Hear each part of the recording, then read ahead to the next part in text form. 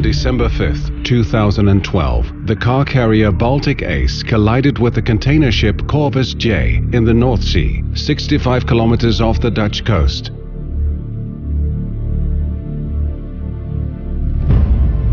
The Baltic Ace sunk within 15 minutes. 13 of the 24 crew members survived the accident.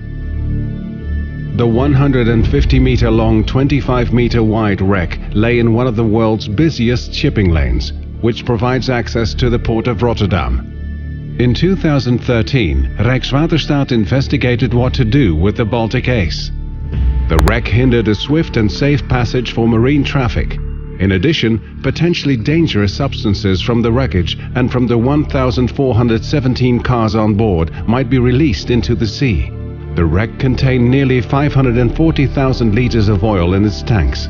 Only complete removal of the wreck could eliminate the risks to the environment and to the marine industry.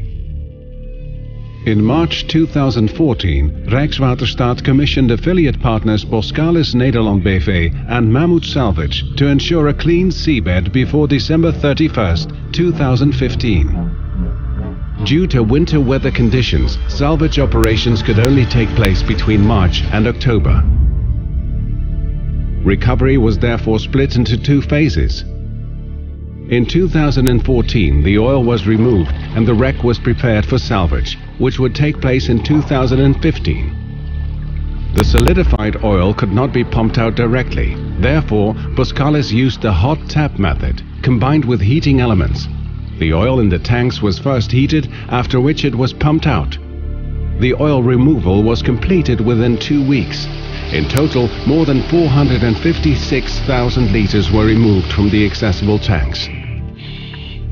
The wreck was then prepared for removal. Divers cut holes into the hull to prepare it for lifting. They could also inspect the wreck from the inside. These deeper investigations revealed that the Baltic Ace's constructions was so damaged that it was not possible to lift the wreck in 6 large sections as originally planned. In the winter of 2014, salvage plans were adapted to accommodate the conditions of the wreck.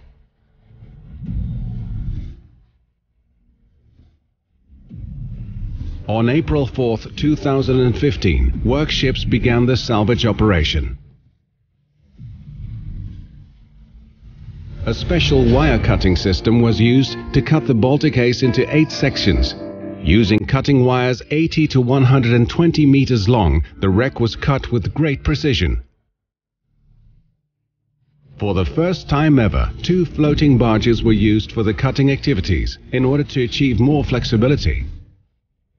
To accommodate the motion of the waves, Boskalis developed a special heave compensation system for the cutting wires.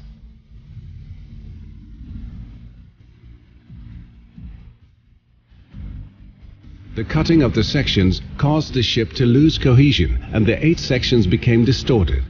Each section also lay on the seabed in a different way. That required customized removal of each individual section. The stern and bow were lifted first. On June 7, 2015, the stern emerged from the water in a single piece.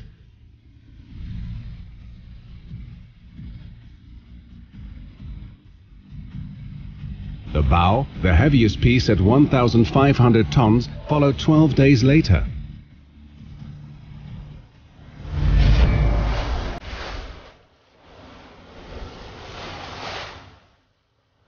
The remaining 6 sections were too weak to be lifted in this way. The lower parts of the ship were lifted in one complete section.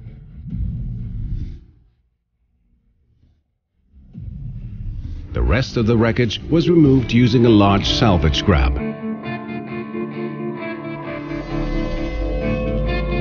Heavy storms in the summer of 2015 hindered the work. Nevertheless, the last large pieces of wreckage were removed in late August.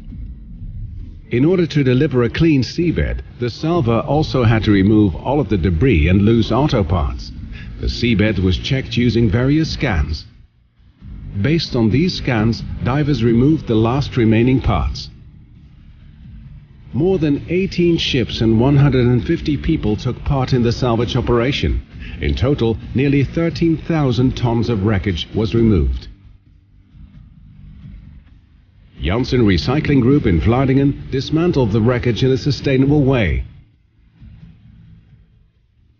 After the wreckage was cut into smaller pieces, the different materials, metal, plastic and auto parts, were sorted.